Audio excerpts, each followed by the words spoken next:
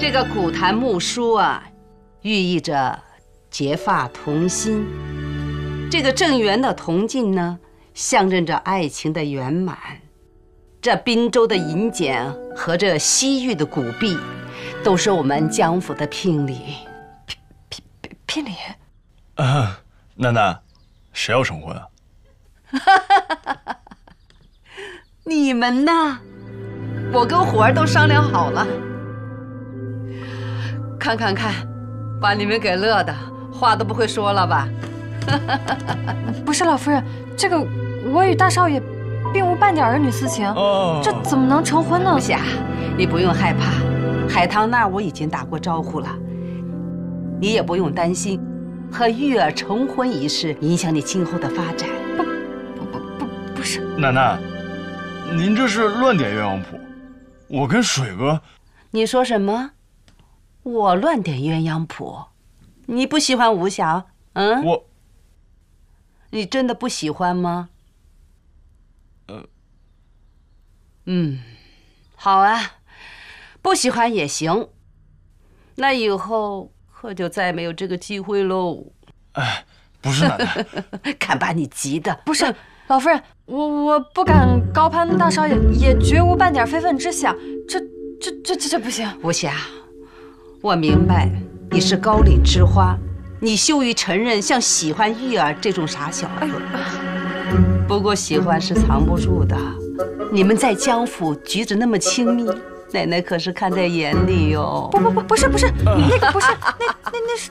好了，不用解释了。你们二人的八字呀，非常的合，那可是命中注定的姻缘呐。我这个人呐，向来是信命的，凡事啊都谨遵卦象，所以才走到了今天。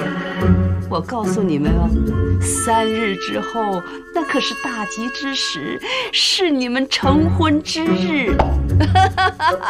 对了，奶奶还有小礼品要送给你们。阿长，快来。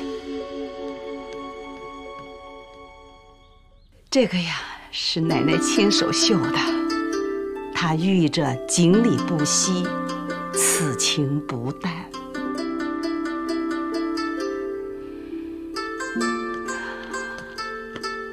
无瑕，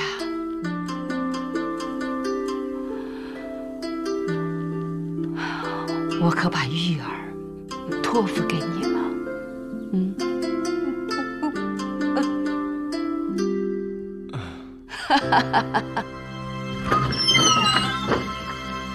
齐姑娘，小少爷，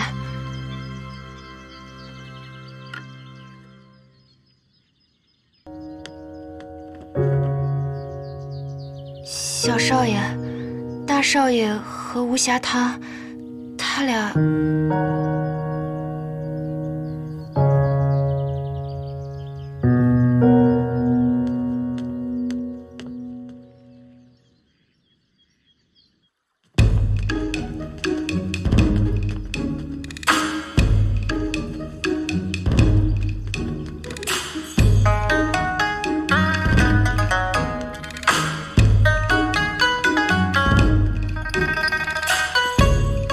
水夜间的品红双孔雀，喜庆吉祥。我不要。这件是唯品居的水蓝秀云，典雅朴素。那这件黑中洋红，可合水姑娘心意。这是醉仙阁连夜开发的新菜，名白玉无瑕。我真不。水姑娘，我真的不需要，拿走好吗？水姑娘，我真的不要，你们带走好吗？可老夫人说了，大婚吃什么穿什么，必须您和大少爷一一过目才能定。我和大少爷又不是真的。大事。吃的穿的都得细细斟酌，你们把东西放下，先出去吧，别打扰我们。是。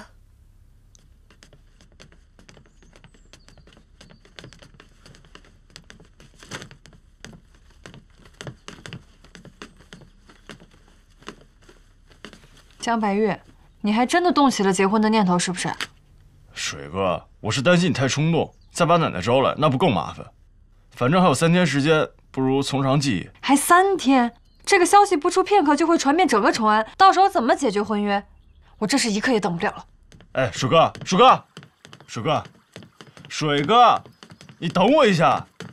哎，水哥，你听我说，你现在跟奶奶说这是一场误会，奶奶她肯定不会相信的。那你还有别的更好的办法？我去向奶奶禀告，我心中另有别人。哎呀，水哥，你先别冲动，你听我跟你说，这其一呢，你跟奶奶说你有心上人的，奶奶必然会盘问，你该怎么回答？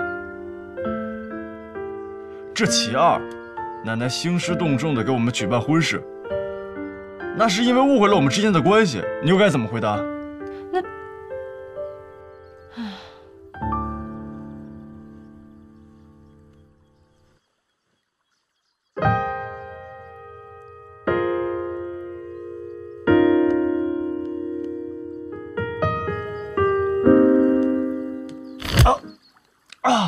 别对我动手动脚的，这件误会必须解除。我要跟老夫人去说，要不然我们的孽缘只会越来越重。你别拦着我。哎，水哥，奶奶去和府喝茶了，现在不在，你去了也白费。哦，哎，水哥，你去哪儿啊？我去八喜那儿。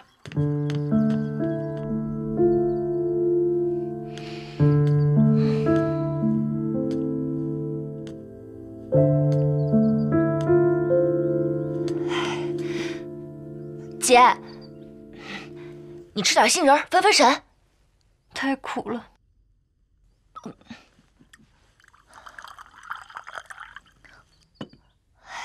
喝杯苦丁茶降火。你觉得我还不够苦吗，八喜？哎呀，不是，姐，这事儿急不来，明儿等老夫人回府了，你再去跟她解释不就行了吗？媒妁大事，当然还是要自己做主。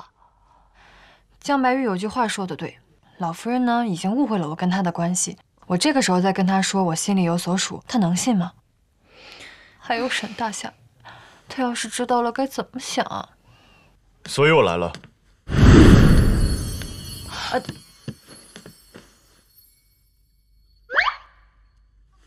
我还有事儿，我先走了。刚刚说的那些，那都是……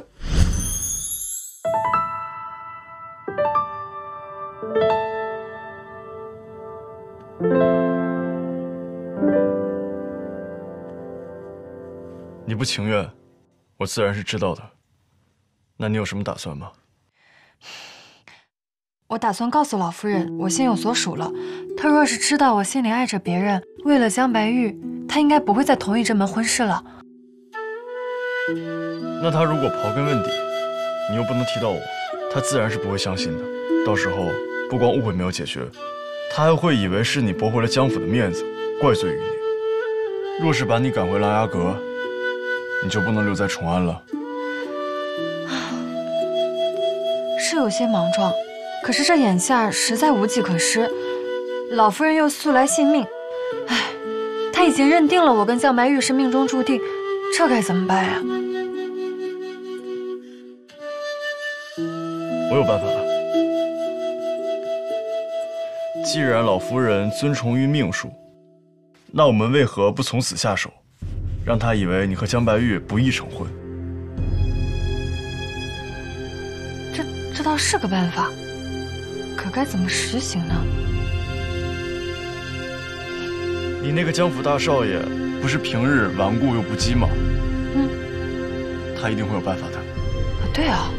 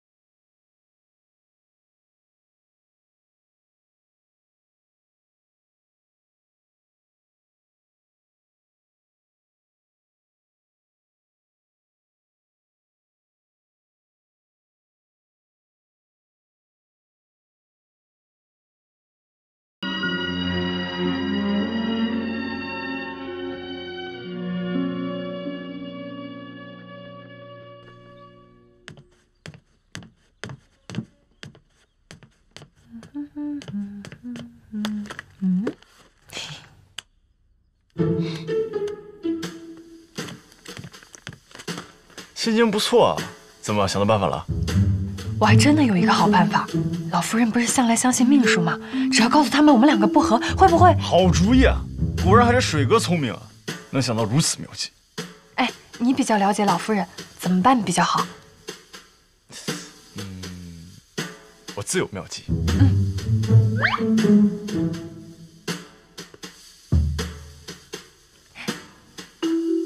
那就靠你了。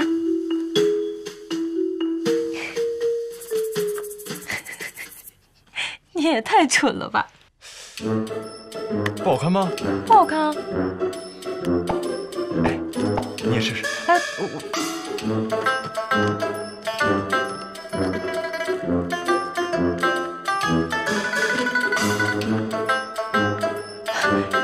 这也太傻了吧！哎。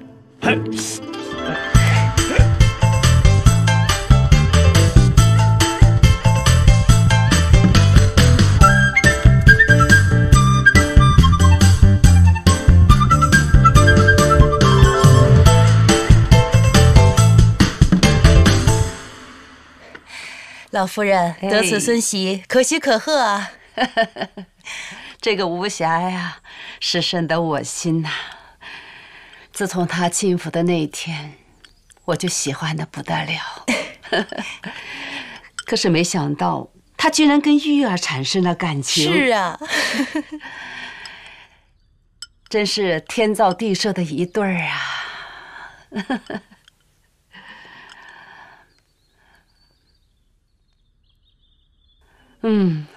今天的这个银耳汤啊，是又甜又润。夫人呐，我看是你心里甜吧。老夫人，后花园里出现了一群乌鸦，一直在不停地叫，是否需要驱赶？乌鸦？别！乌鸦叫，这可不是个好兆头。老夫人莫急，乌鸦呀，本就喜欢结群筑巢，秋冬季混群游荡，这种情况也不少见。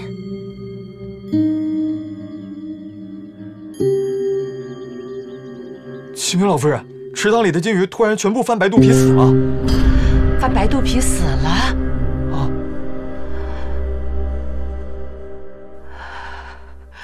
哎呀！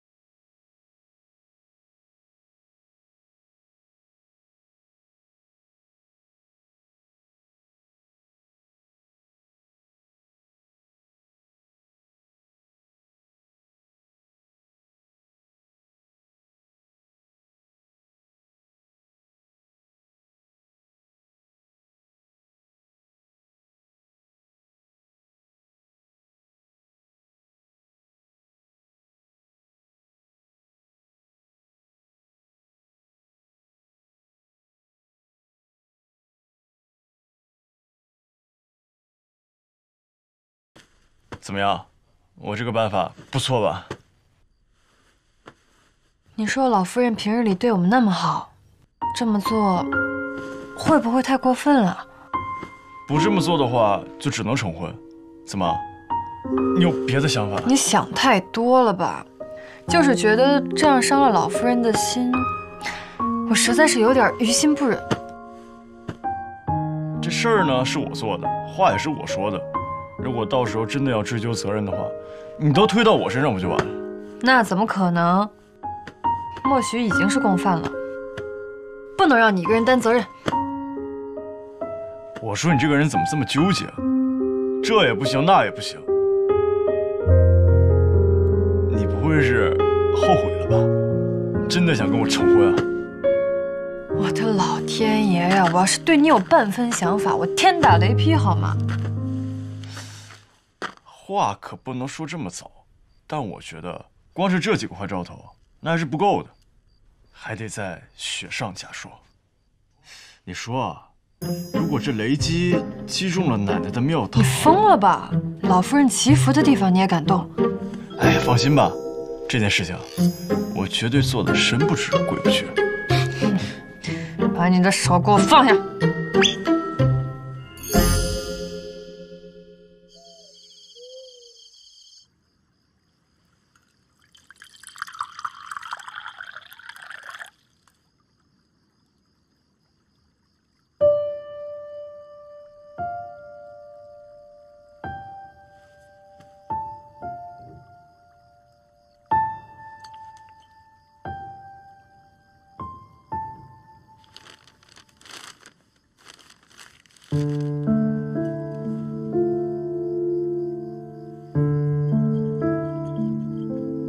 水姑娘和大少爷原本冰火不容，可一眨眼他们就要成婚了。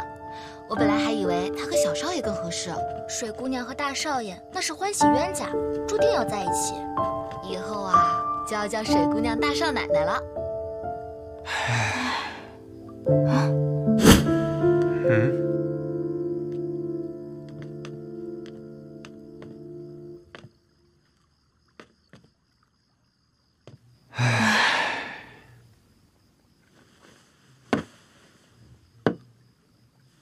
云城啊，你说为什么是哥哥？怎么就是哥哥了呢？小少爷，虽然大少爷他不如你，但是最优秀的未必就是最合适的。小少爷喜欢无瑕，他虽然出色，但未必有我合适。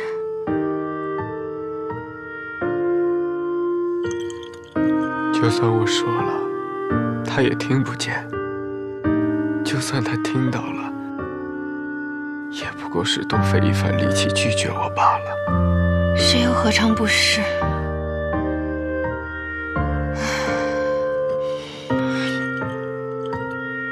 来，漫漫长夜，判罪不判刑。杯酒入愁肠，一解相思苦。干杯！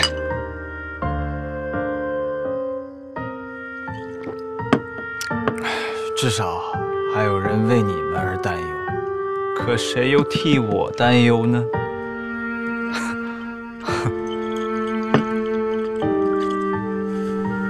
云城，给我喝。小少爷，你别喝，我再喝一口。你别喝。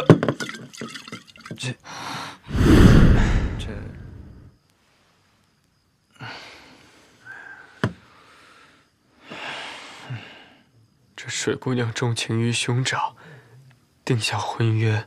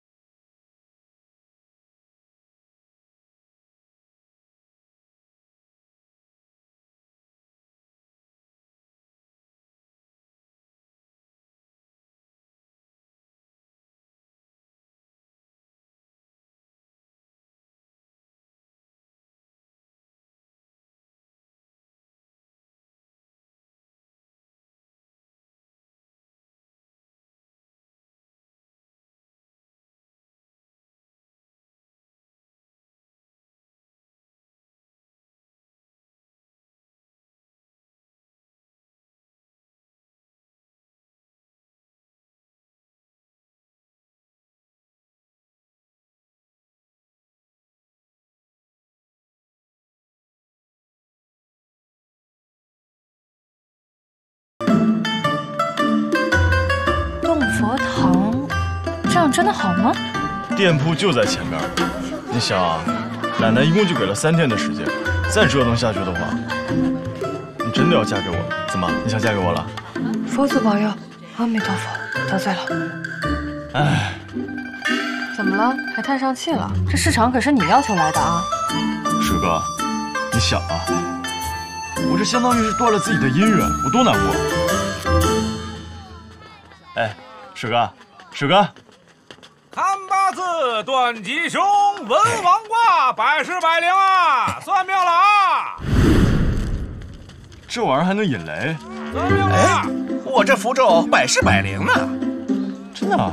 那我试试啊！试试，试试这个温柔咒。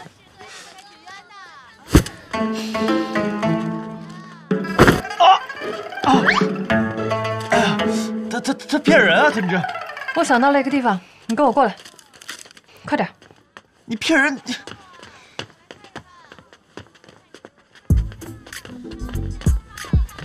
哎，两位客官要点什么？类似于这种的，或许有长一点的吗？哦，有，您稍等，我给您拿下。哎，沈经理，原来老板也是一个青迷啊！这看的都是沈经理行侠仗义的书，果然是沈大侠。说是迟，那是快。沈经理一把搂住青楼女，青楼女娇羞的……不是，什么乱七八糟的？这一看就是无良商家瞎写的，为了赚钱的。你这么激动干什么？这谁乱写的？哎，谁说的？这可是真人真事儿，这是我三舅老爷家的亲外甥女的前夫亲眼所见。胡说八道！我跟你讲，这家店绝对不好，咱们去别家看看。哎，等一下，好激动啊！你干什么？这瞎写。好了，老板找到了吗？哎，有。肯定就是不靠谱。客官，你看这怎么样？这个，你看，我说的不靠谱了吧？哎，哎，老板，你拿下那个给我看一下。哎，好嘞。哎，客官，你看看。你要这些线做什么？有了它，你就能摆脱这段孽缘了。老板，就它了。哎，好嘞。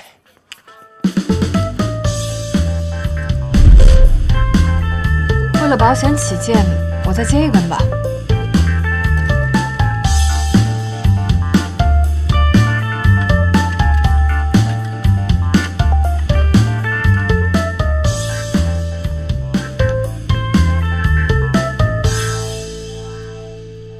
水哥，你确定这能行吗？这房顶上本来有防雷装置，可是插入了这根高纯度铜丝之后，便有了引雷之用。看这天象，不出1个时辰，应该会雷电交加。现在就等着雷公吧。水哥，你可真是旷世奇才啊！要不然我娶了你算了，凶点就凶点呗。想的倒是挺美，要不是为了解除婚约，我才干不出这种事情。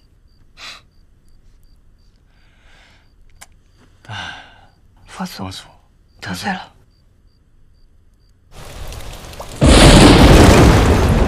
老夫人，不好了，出大事了！怎么了？菩萨保佑！菩萨保佑！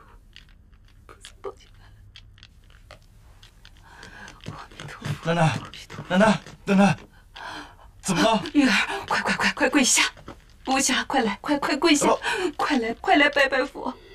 菩萨，不知何处冲撞了你。还望菩萨开恩，我一直是一心向佛的，求菩萨保佑我等平安呐！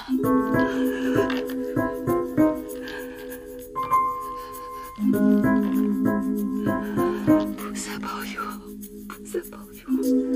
奶奶，这东西怎么了？这个电闪雷鸣，击中了佛堂的供桌。啊！这佛堂不是从太祖爷传下来的吗？而且从未听说过遭遇到雷击啊！真是奇了怪了。自从我跟大少爷订了婚之后，这锦鲤翻池，乌鸦齐鸣，又电闪交加的。如今这雷又击中了佛堂，况且近日我总觉得心神不宁的。可是大师是算过了，你们是万里挑一的姻缘啊，这些事未必与婚事有关。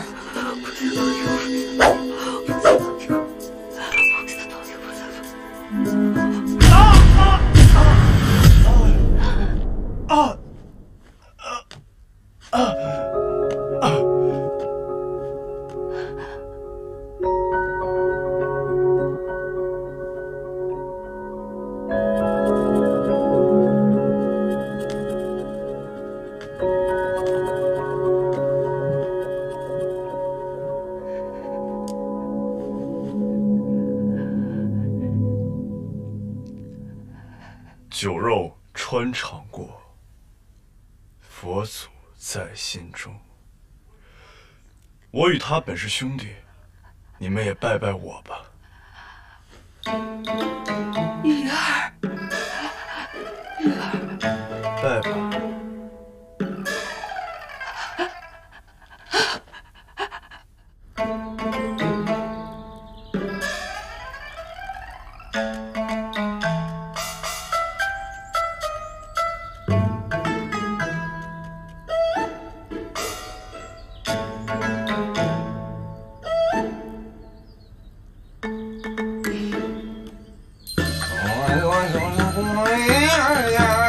喜欢吗？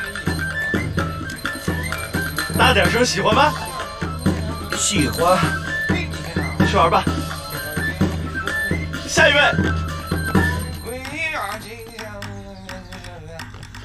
要不就你吧，齐姑娘。你来。哎呀，大师，你驱魔驱邪无数，我这侄儿当真是疯了吗？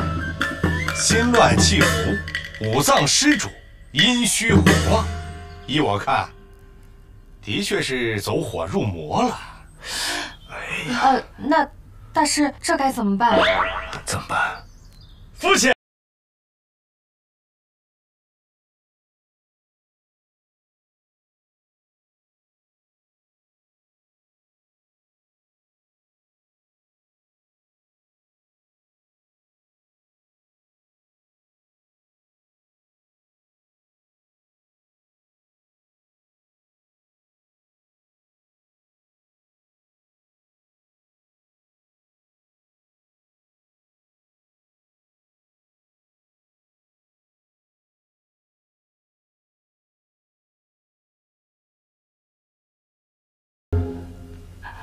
妖怪，哈哈哈！妖怪，妖怪，快！妖怪，你快给我现出原形！我叫你一声，你敢答应吗？你不敢，哼！我走了，我要去。哎，这孩子，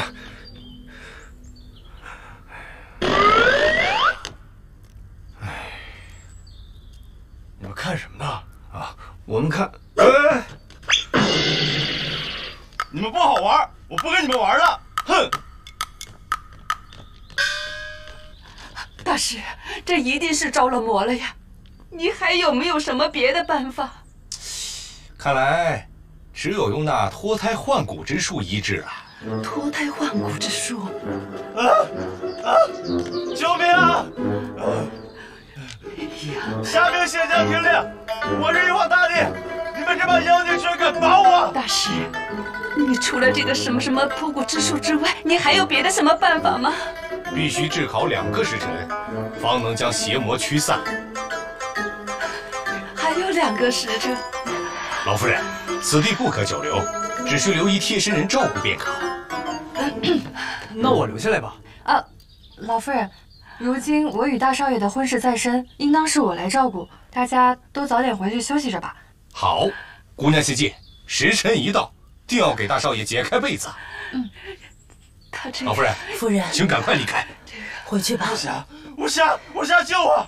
无暇，下兵卸将！王母娘娘听令！王母娘娘，我是玉皇大帝！快！我真的要热死了，快热死了！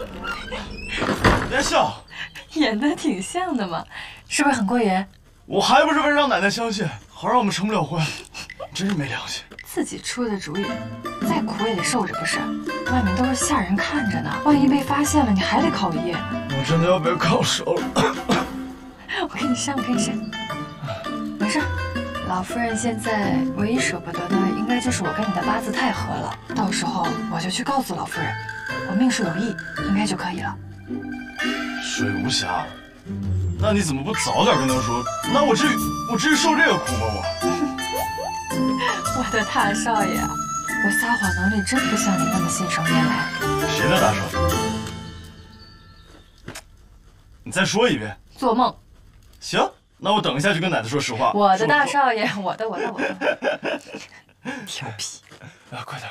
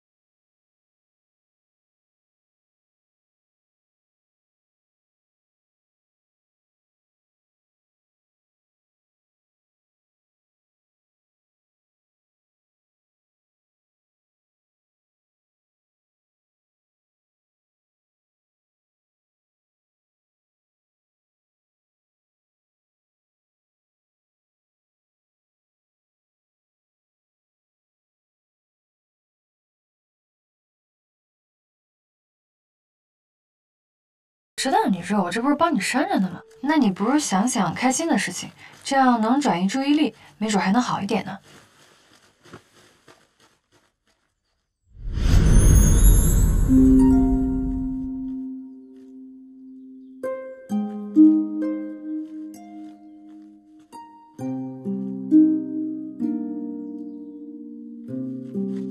你在看什么啊？我是在想。你成婚的时候应该是什么样？我成婚？我不需要任何的仪式。我想和他一起骑着马去看山川大海，去看十里繁花，然后在最自在的地方定下终身。玉儿，玉儿好点没有？玉儿，老夫人。玉儿，老夫人，时辰已到，可大少爷还是不见好转。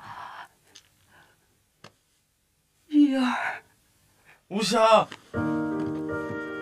无瑕，你来了，无瑕，无瑕，你怎么头发都白了呀？无瑕，玉儿，我是奶奶，你糊涂了吗？啊，大师，这就是你说的那个什么脱胎换骨法吗？啊，小人不能。这大少爷的病情蹊跷且凶猛，我回天乏术啊！那还叫什么大师？方云成，七日得龙来了，你就从来不伺候我，你看我不打死你！停！你看我不打！玉儿，我的玉儿怎么会这样？无瑕突然想起，儿时家人曾告诉过我，说在我出生那一天，似有流星陨落。会不会是这流星改变了我的命格？确实，流星陨落，命数离奇，那命格也不稳呢。这就是了，也许是那流星暗中改变了我的命格，所以我与大少爷的八字应该就是不合的，也不该有此婚约，才会发生如此多的诡异之事。老夫人，若是解除婚约，能够救回大少爷，无瑕愿意一试。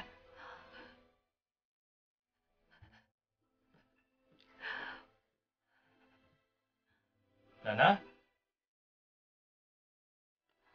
我跟你说，玉皇大帝要请我去吃蟠桃，我不能跟你们玩。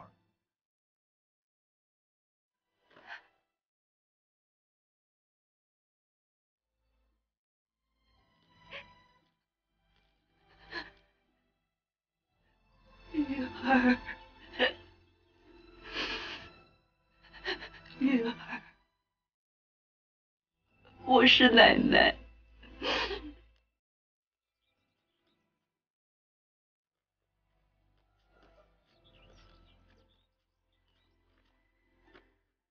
这世上啊，最痛苦的莫过于是有情无分。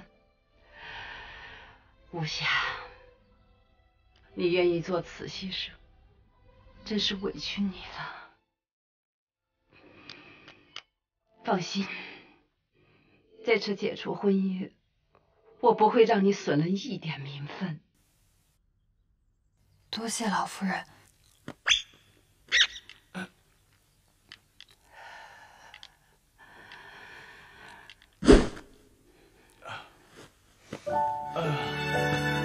大少爷，玉儿，你醒了。哎，奶奶，我刚才做了一个好长好长的梦。玉儿，你认识奶奶了啊？无瑕呀，牺牲太多了，因为二人呢，真是心有灵犀呀。好了，奶奶，没事了，没事了。好，现在没事了，现在没事了。奶奶没事。你可把奶奶给吓死了。好了好了，奶奶，以后玉儿会乖的。